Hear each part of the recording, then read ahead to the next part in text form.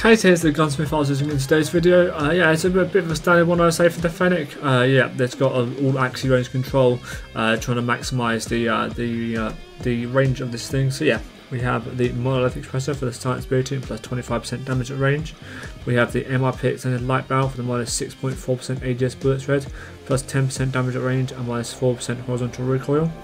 We have the RTC Seli stock to minus 10.8% ADS bullet spread, minus 8% hit flinch and minus 6% horizontal recoil. We have the operator foregrip with a minus 13.9% vertical recoil. And finally the extended mag A for the plus 10 mag capacity.